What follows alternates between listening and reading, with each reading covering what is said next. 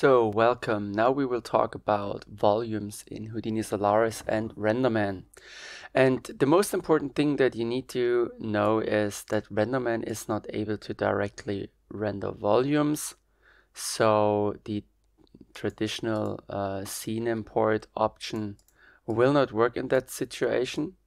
So jumping back to here, you have to convert your volume that you created to a VDB file with a VDB convert, or directly create a VDB file. And then you have to bake it out as a VDB file. So also sequences. It will not work on BGO and so on. You have to use the VDB method. In this scene, we have a cloud already placed in this demonstration. This cloud was created by Oliver Grodenrath for this tutorial series. It's a real size cloud, and I have loaded the VDB file itself, so we have them here, and I provided a name. It's the cloud, and I have assigned a shader to the cloud, and it looks like that. And then you have to write density into that here, and those are the basic values. I will check the multi-scattering option, and I will choose the multi-scatter optimize. When you want to know more about volume shading itself, I made a tutorial last year about volumes, I think in December, and yeah, there you will get more information on detailing and details about volume shading itself. It's the same in here. So I have assigned the volume to the cloud, and I also created a render geometry settings based on the primitive for the cloud.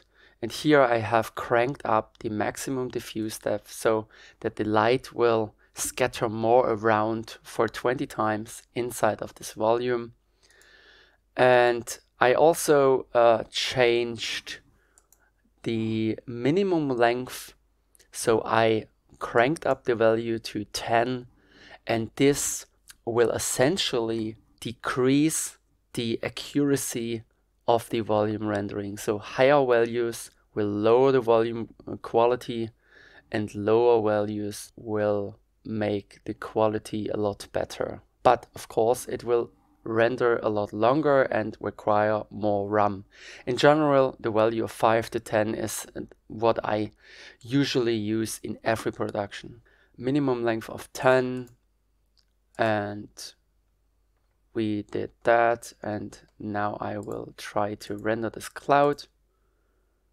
And as you can see, it starts really fast, mostly because of this high minimum length value. This is basically the same like the dicing value for geometry, the micro polygon length on displacements, and it looks quite nice for now. What we can do to reduce some of the noise and to help the render engine a lot more, what we can do is we can go into the shader itself, and here we can dial down the shadow density multiplier. This will help RenderMan to bring more light into the volume, and this not has to be traced. So I can move this down, and as you can see, more light scatters through the volume. We can, of course, dial down the diffuse depth, because RenderMan don't need to scatter anymore in this intensity to light up the volume. So we can go down to, like I say, 8. It's not physical correct, of course, but it will render a lot faster. So we can even go down to 4, maybe 5. 5 would be better. So we will have some additional small detail, and you see it's rendering a lot faster. And I can even go further down, and this is looking really nice. It looks like a cloud, maybe something like that. difference to non-multiscattering is this. So this is non-multiscattering, but of course this value works also here. But yeah, this looks, it has no life anymore. So let us do this. And here we also can crank up the density. It needs to recalculate, so now we have a larger density.